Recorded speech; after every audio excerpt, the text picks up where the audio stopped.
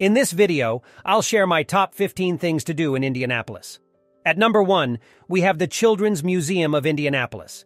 As the world's largest children's museum, this place is more than just a museum.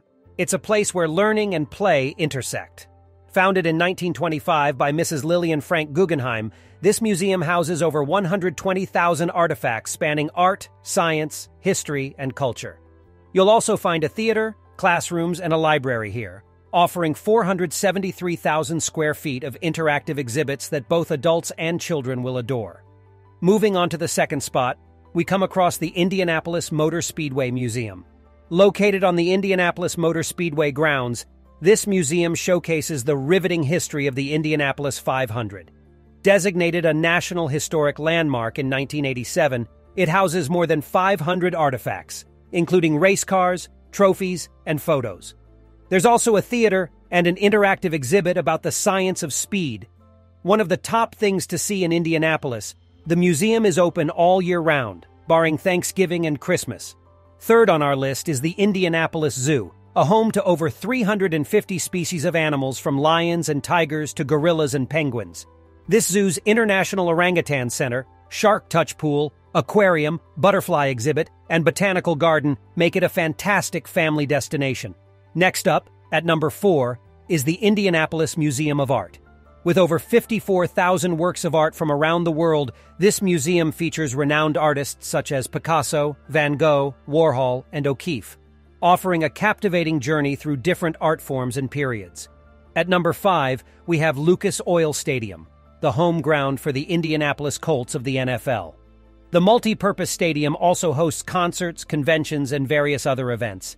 Its standout feature is its retractable roof, and the stadium can seat over 70,000 spectators. There's also a fascinating Colts Hall of Fame for fans to explore. Central Canal at number 6 is an artificial waterway that has turned into an urban oasis. It's home to diverse aquatic life and serves as a promenade for walkers, runners, bikers, and sightseers. Pedal boats are available for rent, providing a unique way to explore the city. The 7th spot goes to Holiday Park, a 94-acre park offering a nature center and enjoyable playground facilities.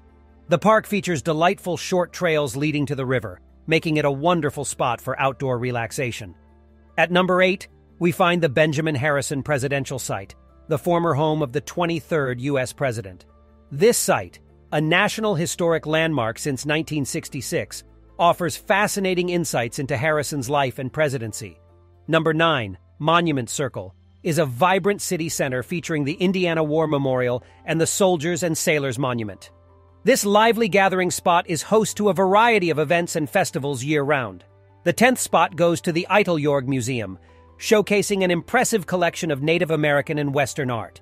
Its library boasts over 10,000 books and documents related to Native American and Western culture. At number 11, we have the Indy 500 Museum, dedicated to the iconic Indianapolis 500 race. The museum features over 100 race cars and a plethora of artifacts related to this world-famous event. Next, at number 12, is Eagle Creek Park. As the city's largest park, Eagle Creek Park has a golf course, an outdoor amphitheater, hiking trails, a beach, and a marina. At 13, the Indiana State Museum, within White River State Park, hosts more than 500,000 objects related to Indianapolis history. It offers a glimpse of Indiana's past, present, and future through exhibits and a 3D theater.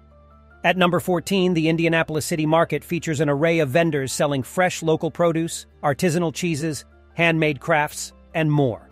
A unique feature is the catacombs located below, offering tours.